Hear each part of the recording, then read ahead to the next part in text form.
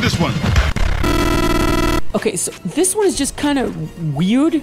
I don't even know who figured out you could do this, but, well, you can. So what you're going to want to do is start a new game, get shot in the face, then name yourself something like Gunk, because we're going to set that intelligence down to 1. Maybe set your luck to 10, too. You're probably going to need it. It's very important that you emphasize as much as possible to Doc Mitchell that he totally botched the brain surgery. Sorry, son. I fixed up your head as best I knew how.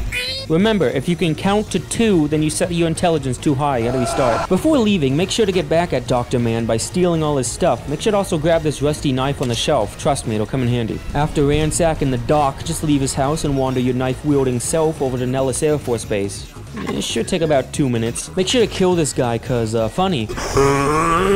Also, don't get blown up. If you're still alive, then just persuade your entrance into the base.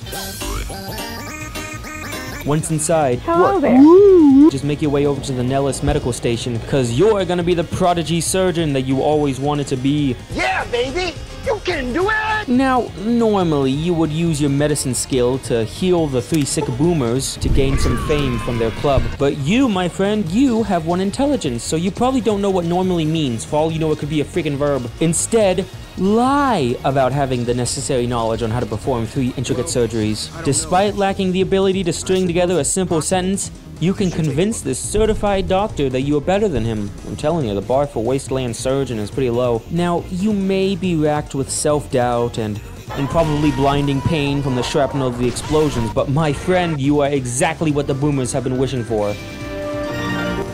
One of these patients will bring up a text box saying, "This man's leg is seriously damaged and will require amputation. Improper treatment will kill him." Again, you theoretically could use a medicine skill of 50 or higher to save his life. Or, by using your unique set of skills, you can just pull out your knife and you will be greeted by a new option. Instead of skillfully and precisely amputating his leg like normal, you can choose chop, chop, chop. The resulting text box relays that you pull out your blade and hack blindly at the leg. After a series of random and forensic cuts, you notice the leg is looking better. It looks like he'll be able to keep it after all. Now I know what they mean by dumb luck.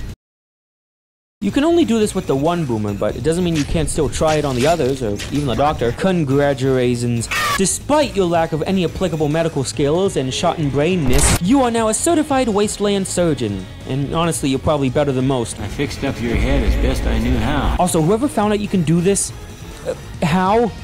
Here's a medal. Goodbye, everybody.